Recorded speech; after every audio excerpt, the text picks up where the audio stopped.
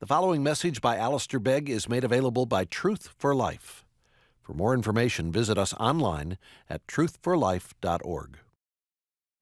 Can I invite you to turn with me again, as we did this morning, to Philippians chapter 4.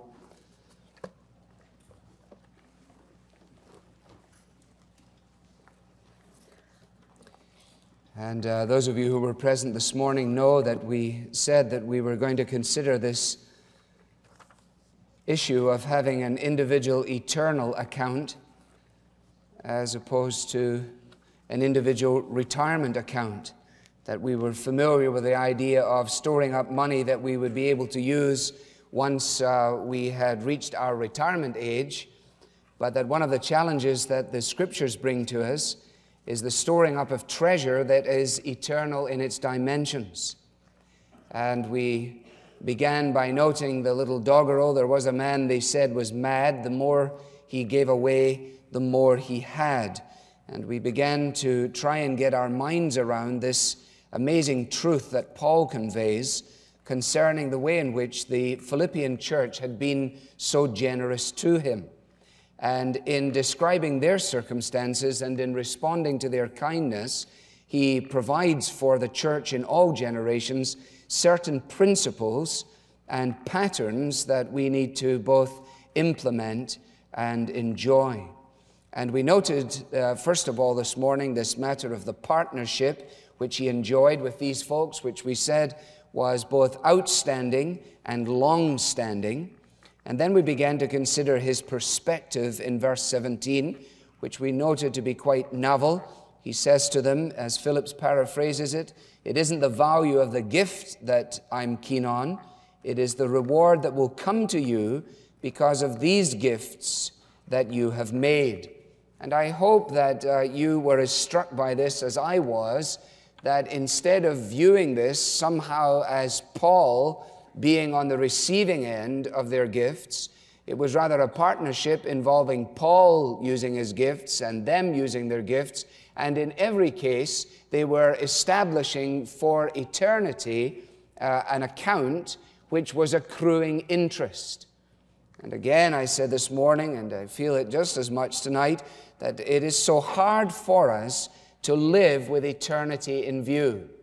The notion of eternity, even trying to get your mind around the idea of a timeless existence, when you think of the statements made in the book of Revelation, all of these things are mitigated against by the express notion which we have that the things that we can handle, the things we can see, the immediate things that we can lay hold of, we think of as the real things, and that eternal dimensions are somehow airy-fairy and unreal. Paul says, in actual fact, the reverse is true, that which we can lay hold of now is perishable and is in one sense unreal, and the things that yet await us are eternal verities. And I don't think there's any question that the shadow of eternity on the life of the servant of God makes a difference. Makes a difference to the way we view relationships, makes a difference to the way we view our finances, the way in which we plan and so on, the things we speak about, that which we make much of. When we've been in the company of folks who live, as it were, under God's smile, who live with this sense of their finitude, then it does make a difference to them. And they are almost without exception attractive people, and they are challenging people. And I'm sure even as I mentioned this kind of identikit picture, there are folks that will come to your mind. Certainly throughout the course of my life, I have many people that fit this picture in my thinking. An old man like Dr. Lechler, who was a missionary doctor in China, had graduated very successfully from a prestigious English university and had gone with the Church Missionary Society, that is the Anglican Church's Missionary Society, and had essentially buried himself in mainland China in the cause of the gospel until warfare forced him into other territories. By the time I became his friend, he was an elderly man living first in an apartment in Edinburgh near the university, and then latterly, after the home call of his wife, living courtesy of a generous man and woman in a small private hotel at the west end of Princes Street.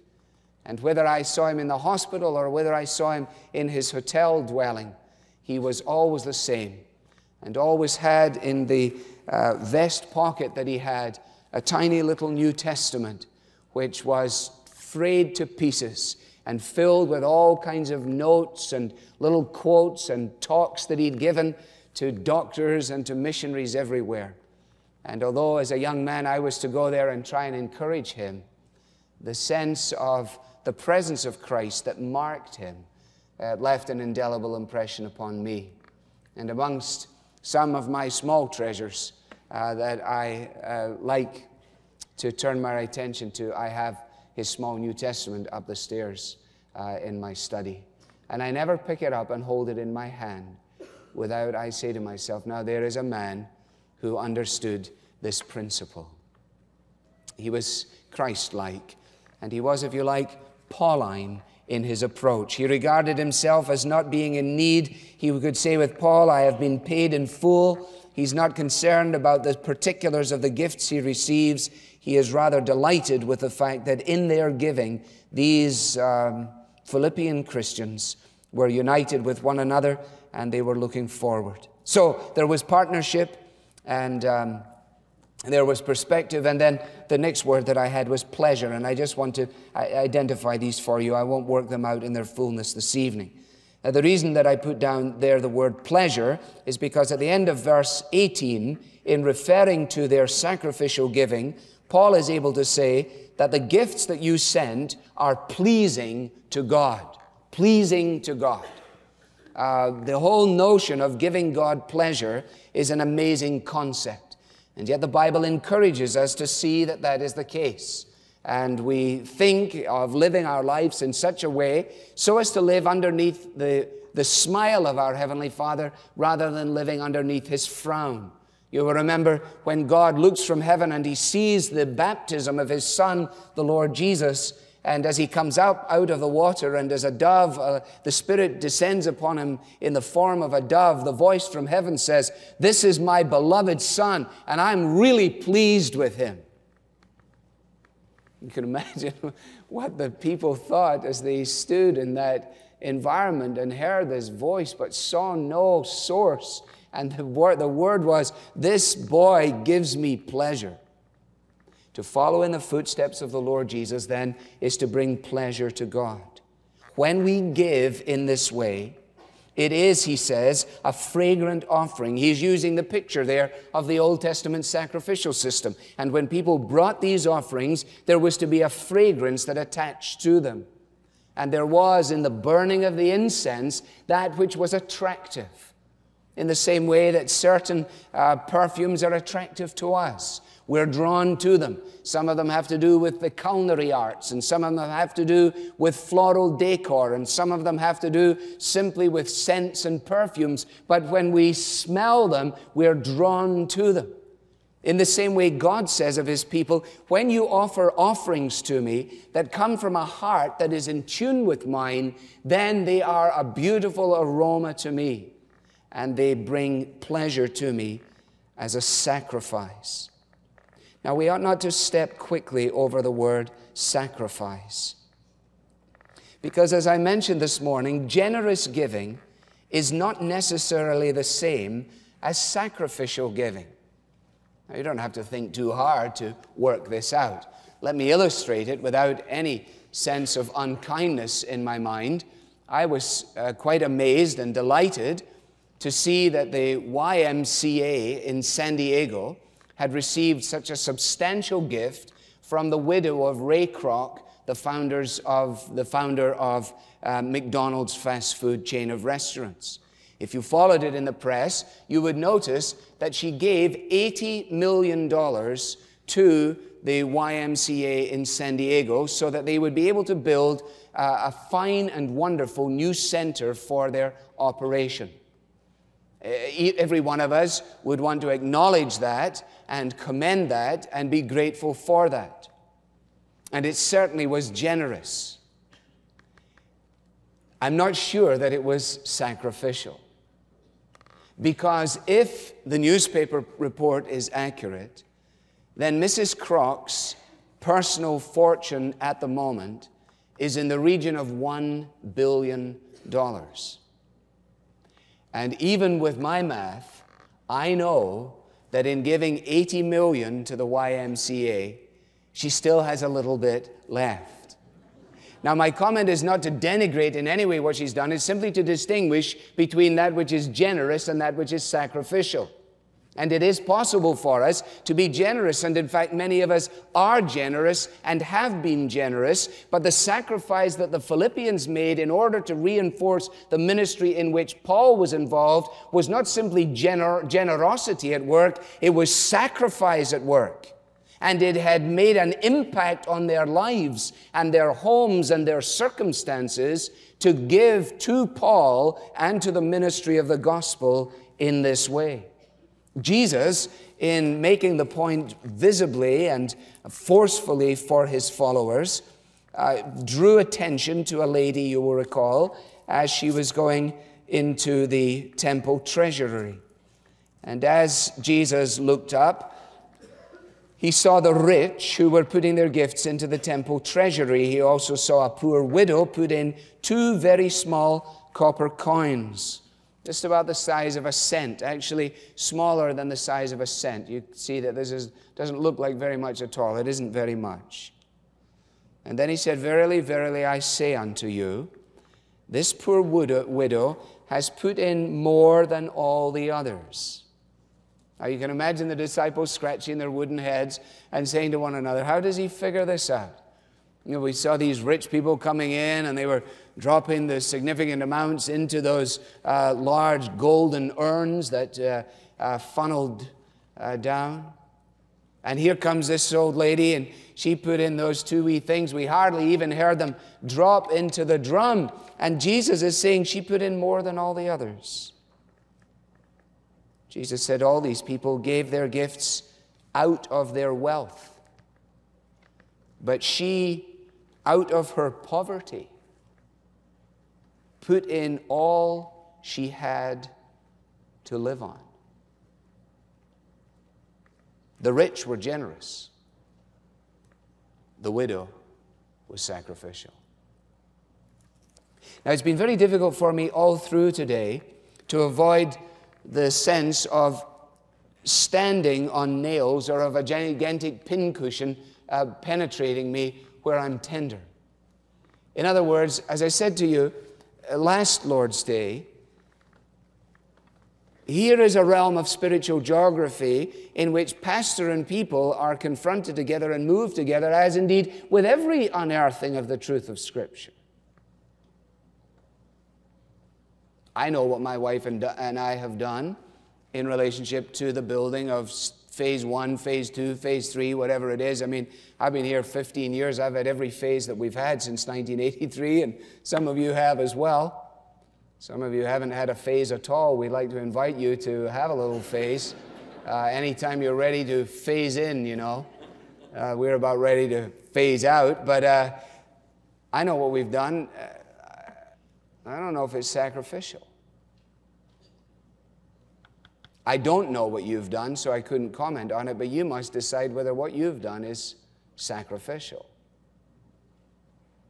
As I said this morning, the moving of money from the coffers of the Internal Revenue Service into the Church of Jesus Christ cannot be equated with generosity or anything remotely approaching sacrifice. That's just shrewd. That's all that is. That's just using the system. That's fine. That's wise. That's okay. But I don't think that's what was going on here in Philippi. And I don't have a single doubt in my mind that if the 4,269 people who regard themselves as friends or members of Parkside Church as of September the 17th, 1998, if the whole 4,269 of us came one Sunday determined to write a check that was sacrificial, that we would in one Sunday have all the money and more to build the next piece of the building. But this is not a talk about the next piece of the building. It's just difficult for me to think of the notion of sacrificial giving and then think of all the palaver that we have with one another, even though we are generous as a congregation. Goodness gracious, we never ask for money. We never need to. We've got more money than we require. We've got more money than the general fund, more money than the building fund, more money than anything. Because it's such a generous congregation. But not all of us have understood the level of sacrifice. And that, you see, was what made the partnership the Philippians enjoyed so outstanding.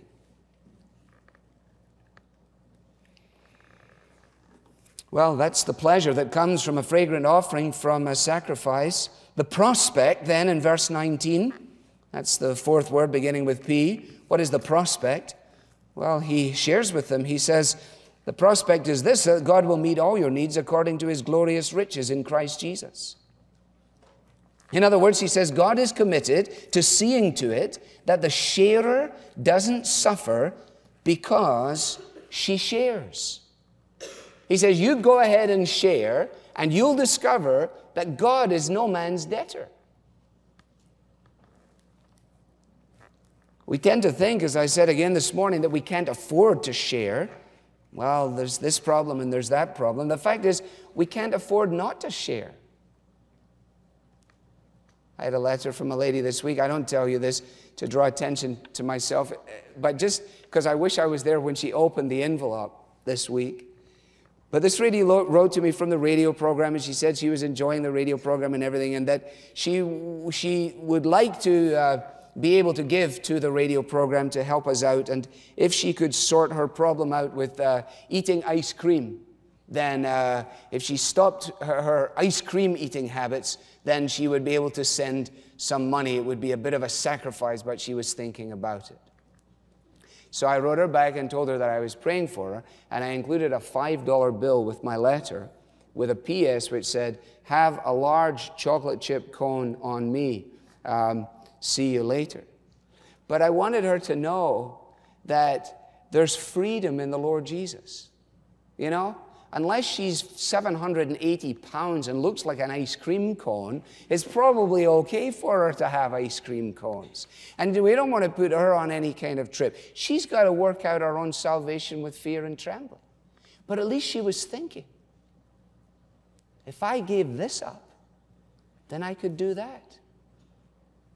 But I wonder what would happen to me. Well, let me tell you what will happen to you. God will meet all of your needs according to his glorious riches in Christ. Common wisdom says if you don't receive, you won't be able to give. Jesus turns it on its head, and he says if we don't give it away, we will never have it to keep. So the real crux question is this: do I personally believe that God will supply all that I need if I give sacrificially? That's the question. Now, the Philippians had obviously concluded yes to that. And the degree of sacrifice that we may have differs from person to person. I've been trying all week to remember the way that story about the pig and the chicken goes. Do you remember that? That the pig and the chicken are talking together about what's involved in providing a meal of bacon and eggs for the farmer. And I can't remember the story, but it essentially, the pig says, well, you know, it's a lot easier for you than it is for me. I mean, you just drop a few eggs, but for me, it costs me my life. And we recognize that sacrifice is different for different folks, but we can't outgive God. And the way in which God reimburses his children is never skimpy, it's never shoddy. And as Paul reflects on that, he moves to his final statement there in verse 20, and he lets loose with praise. To our God and Father, he says, be glory forever and ever, amen. When God's people live and give, when they care and share in this way, then glory comes to God the Father. When we are on the receiving end of generosity, we are thankful for the giver, but we give glory to God. When we have the opportunity to give sacrificially, we are thankful for the privilege, but we give all the glory to God our Father. And while we're here, just let's wrap these last couple of verses up. Having mentioned this, he then extends his greetings. Greetings from Paul to all the saints in Christ Jesus. No distinction, not because they were all at the same level, not because they were all wonderfully mature, not because they were all united. After all, there was Euodia and Syntyche. There were various things that were fracturing the church at Philippi. But he says, I greet all the saints that are in Christ Jesus. And then there are greetings that come via Paul. The brothers who are with me send greetings. He lets them know that he's not on his own. And then he says, all the saints send you greetings, especially those who belong to Caesar's household. What an encouragement that must have been. To recognize that the power of the gospel was penetrating the mechanism of secular government. That not only had soldiers come to faith in Christ, but civil servants had, and people within the structure of government were the Lord's own people. And Paul writes back to Philippi and he says, I'm greeting you, and via me all these folks are greeting you, even the ones that are members of Caesar's household. And then he finishes in the same way that he had begun. The grace of the Lord Jesus Christ be with your spirit. That's exactly how, as we'll see, he begins Philippians. Grace and peace to you from God our Father and the Lord Jesus Christ. In other words, the whole Christian journey in receiving and in giving, in caring and in sharing, is grace from start to finish. Father God, these are practical things. These are pressing matters. These are issues that we have to work out personally. And so we pray that in this realm of intense practicality, you will enable us, in response to your grace, to give in such a way that it will be given unto us in good measure, pressed down, shaken, and running over.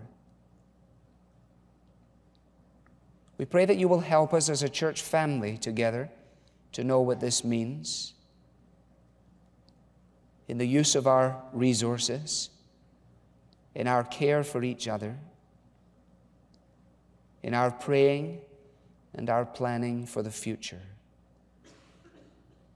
Help us, Lord, not to assume that everyone else will take care of it,